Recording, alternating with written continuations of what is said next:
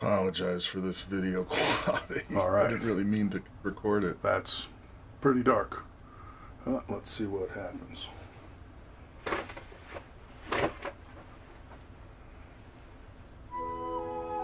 see anything, sort of. All right, there it is.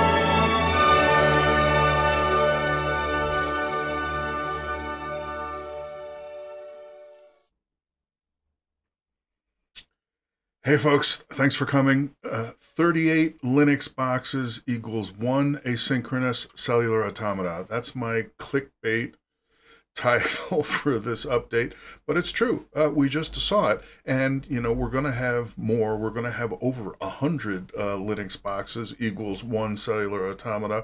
Not exactly sure when. So I've got a bunch of stuff for today. I've got some more video about the building of the hardware layout that we just saw. That's going to go on a little bit. We'll take a look at that.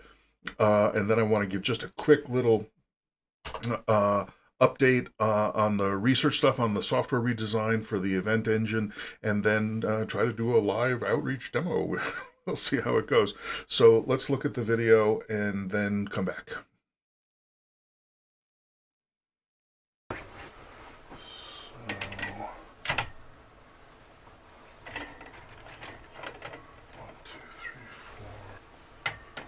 And I have super going ball. Whoa. Okay. I get it now. Let's just try to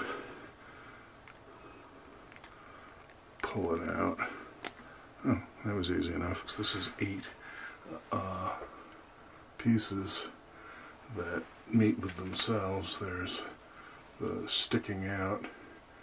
Well, let's just open it up because it's time. You guys, we're sending in, guys. These pieces go through those holes, and then they all go up. And if all goes well, without too much trouble, they snap in like that. And that's pretty damn strong for, you know, plastic. The red and the blue. Here we are. So that goes in like that. Oh, what do you know? Actually managed to, but this one is, there it goes. So we can tell these should, the arms on it.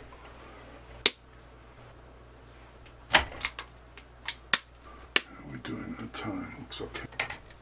The ones that are pinched in actually hold a single tile, whereas the ones that are pinched out, this is the bottom of the tile above, and this one is for the top of the tile below. To do the entire ring Lotus in the classic originally visioned like flower form, it's going to take 15 rows nearly to the floor in this position. So we're going to have to raise this whole thing up and find another place for it and so on. So this is all, you know, the way this works. The whole point of the grid framework is to provide something that actually locks them all together at the tile level. We're just going to own that. But now my my focus is on, you know, okay, how can I make it easier to disassemble and reassemble? Because I see that in my future. So each Lotus by itself needs 5 pinches of height. 1, 2, 3, 4, 5. There we go. Okay, guys.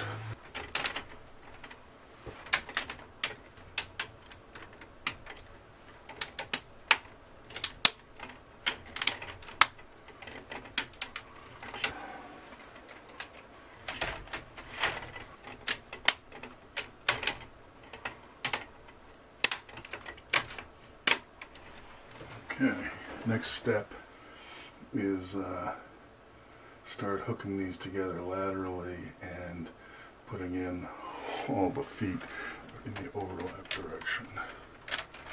So these things press fit laterally is what it is.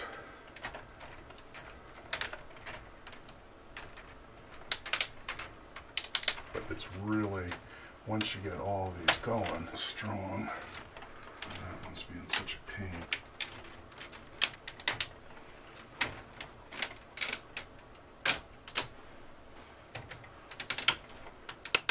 Alright, so that's it. That's now, here's our feet. I'm sorry, that's our claws, I guess I'll call them. So that's a full ring Lotus, where I've now put a grid on top of it. Alright, so that's not really a very good way to do it. But I think what that means is that then we'll have to extend some more off this direction later. This pitch here, that's going to be a tile. Like that. There's their little barbs and their ends. So here we go.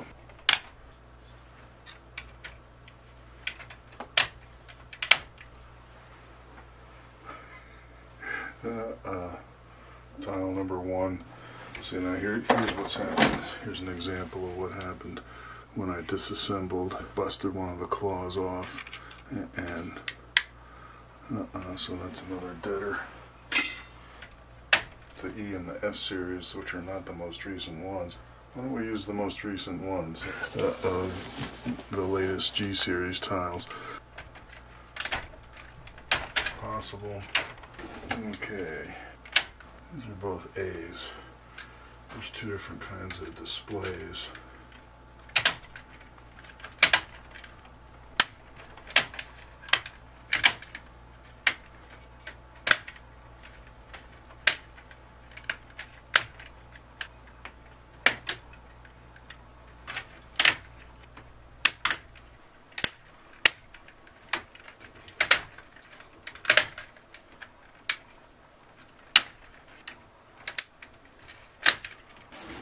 That's it for our overflow. Isn't that beautiful? I mean, this project is,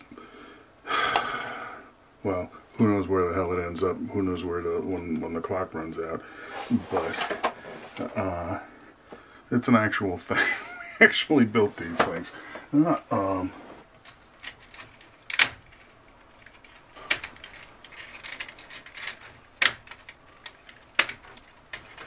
Okay.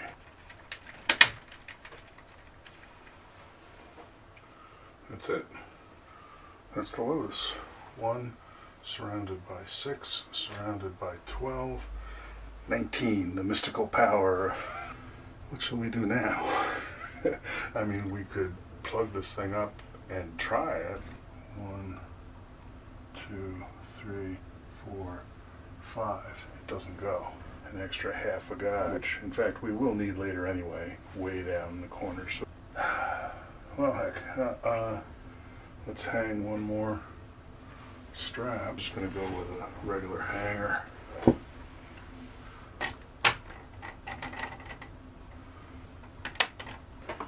this is the last set of hangers in this box. I think we got one more box of hangers. Theoretically, past Dave counted all this crap out already. There we go. There we go. Get around the one.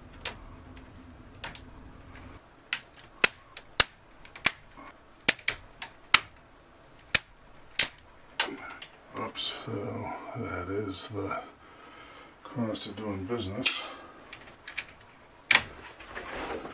Not plugging up the whole grid, but I'm going to plug up this interface with a data only connector to remind us that that is a power frontier.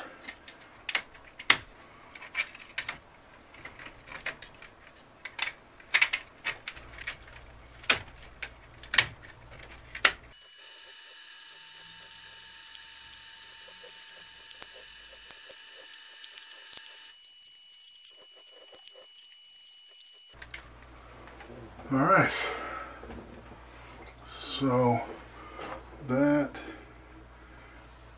strange shape, because it's part of a bigger ring destined to be constructed somewhere. Now we just need to plug up the data and power connections, the within power zone connections here, the within power zone connections here. These are some DP connectors until I find some reason not to. Okay, well this is already going to be... Did I have that wrong? Oh jeez, I had it upside down.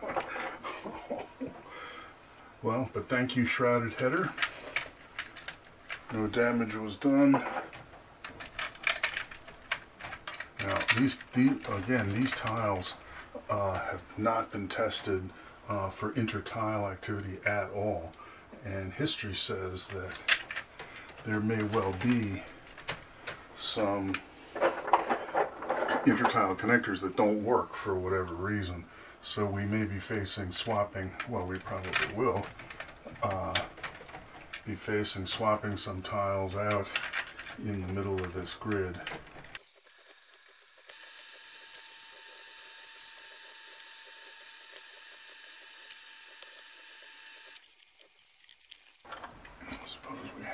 Over here.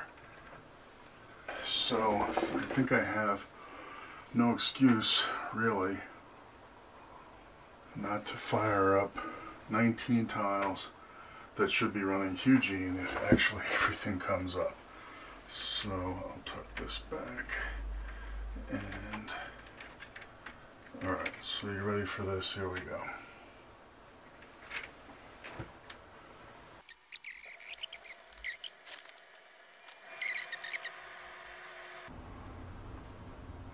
Alright, now this is important actually, and I can already see an issue here. If you can see this, there's a yellow line up here, yellow line down here. That means these two tiles, this one's southwest, this one's southeast, this one's northwest, are not communicating.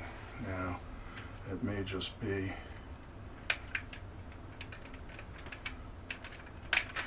because this connector isn't seated well, and it may be because there's a problem, and that's what we're here to look into. This is the one for pulling. Alright, so I am going to power this one off.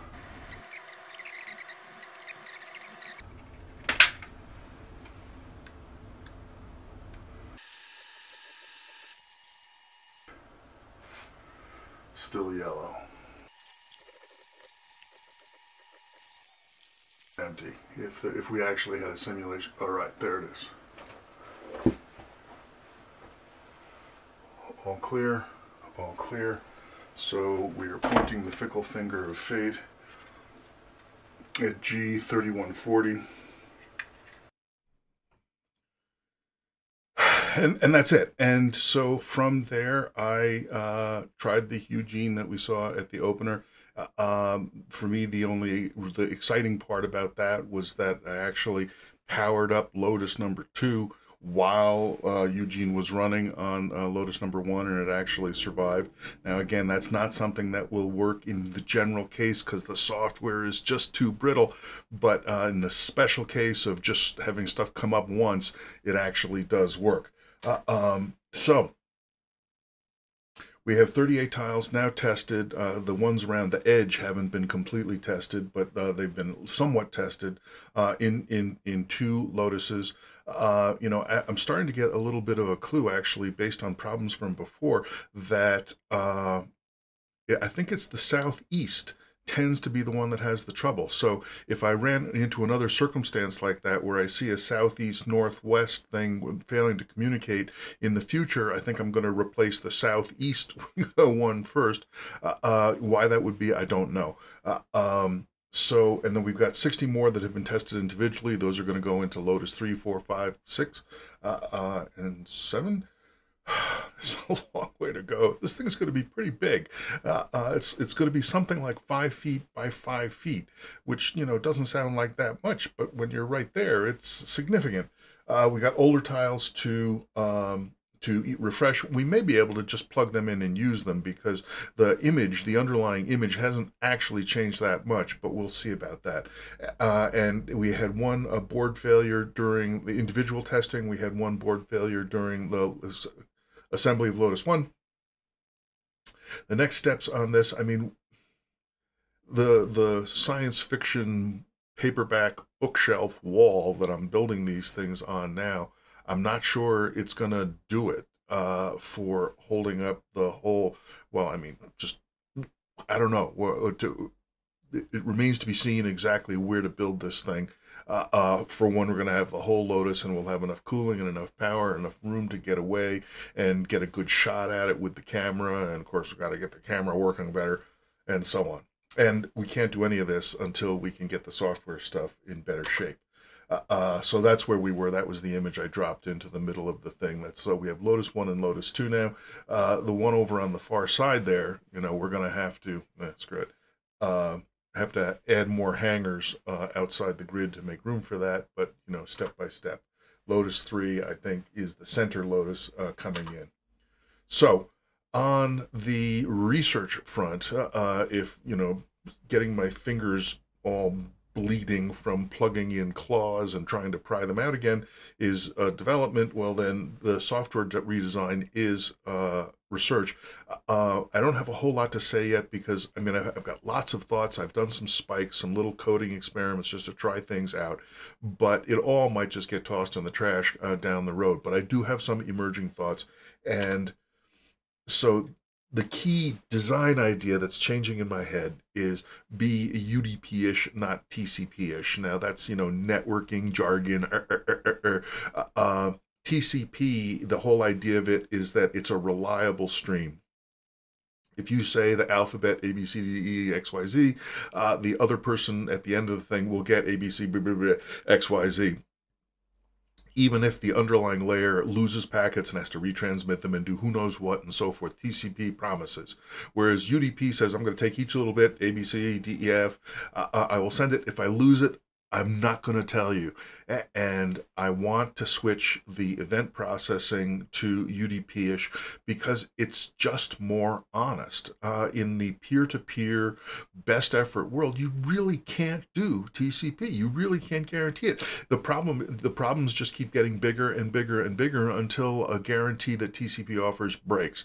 Whereas UDP says, in fact, when you use UDP in the actual internet and so forth, best effort delivery is what UDP does, and most of the packets, the vast majority of the packets get through unless the network is really stressed, and that's what we want for event processing step by step. Best effort cache updates. And the exciting thing for me is, and I'll talk about this next time, but the idea of the ring oscillator. I've now got a spike where if you've got three tiles that are connected, 1, 2, 3, in a little triangle, they are doing a ring oscillator around the corner, around three tiles. They're passing a shared clock around them, so that rather than having the whole racing to see who can have an event, what they're doing is saying, you know, well, it's your turn if you want it. You've got it for this long, and then pass it on. Then it goes on to the next guy and the next guy, with a little bit of randomization to skip turns so that it doesn't get too much patterns. And I've got a spike where that's actually working, and I think it may help. You know, we'll see, but we'll talk about that in the future. So for now, let's go on to outreach. So, you know, I've been working on the science fiction stuff since 2019, I think. You know, first a novel, then a novel again, and then turn chapter 2 of the novel into a short story. The short story has been done for a while. Done. Search Quiet Wake. Vaughn Joy Mannon is the author, the pseudonym I'm using for it. And, you know, so I've been sending out to, you know, select friends and victims who have read it, and they provided great input.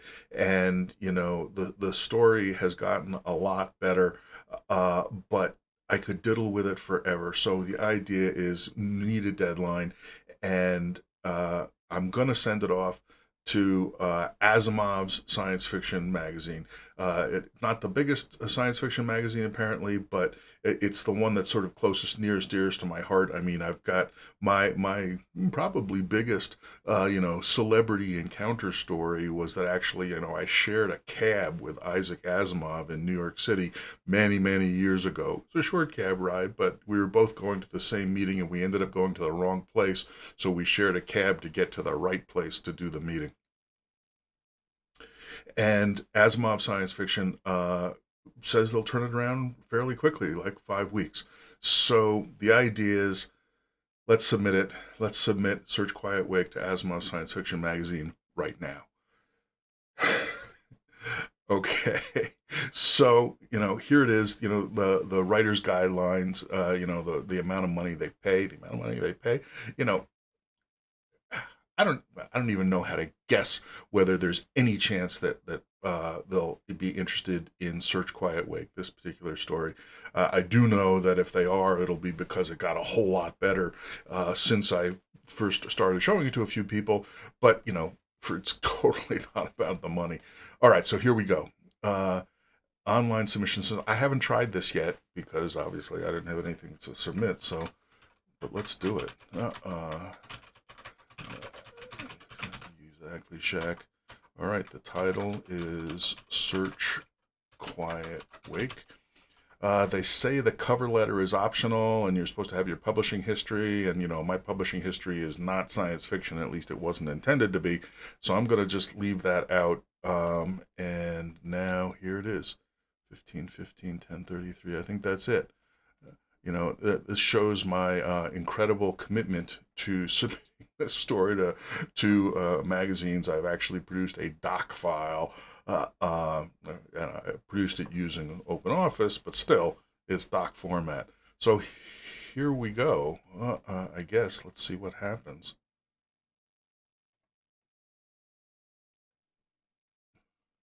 Cover letter required. They said it was optional. Oh dear, what am I supposed to? Cover letter is optional, right?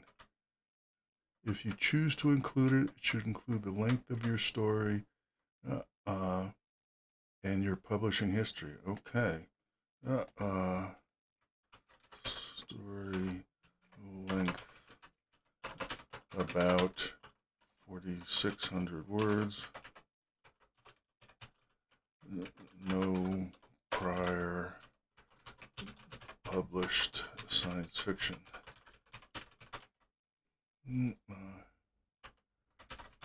Thanks for taking a look. All right, so we try again. Oh, lost our file. 50, still 15/15 doc. That's right. All right, here we go. Thank you for submission. An email ticket. If you do not receive this email within 2 hours, okay, we'll see. 5 weeks with a range covering 5 weeks to 3 months. They didn't mention 3 months before. You should expect a quick response. Okay, well, there it is. So we've now submitted a science fiction story. I mean, I really want the folks who've been following the T2 Tile project to get a look at this story, and I'm not sure how to do it. I've been trying not to put it out in public since I'm trying to sell the first North American serial rights. All right, the clock is ticking. 5 weeks to 3 months. We should expect a quick response. That's it. And so next time. Oh yeah. So once again, the opening bumper with the computing creed. First be robust, then as correct as possible and as efficient as necessary. I'm still open. I'm still looking for folks who might want to make a new one. Andrew suggested I should put the details in the Discord server, and I didn't because I didn't. But I just wanted to say one thing. That I actually have a history of sort of like. No, never liking anything unless I did it myself, which is a real problem. But what I just wanted to say about this one is that, as long as for this particular thing, as long as we can get the words in and not run into any copyright issues, I promise I will try it out in a future T2sday update, and we'll see, what people think. But that's it. And beyond that, so for next time, I want to have, which February 1, I want to have some more explicit tile event spikes. I want to have a little bit more confidence that maybe this idea is got legs. Maybe it's got a chance of working, although I haven't actually. I'm not going to hold myself to actually having events happen or all that, because there's a ton of work to do. Once again, have some fun, and maybe build more grid. I don't know. We've got to figure out where this thing is going to have its kind of temporary, permanent home that we can, get all of the physical properties of it working out. That's it. Thank you so much for coming, whether you're here live for the stream or you're checking it out later. I hope things are going all right at your end, and I hope to see you next time.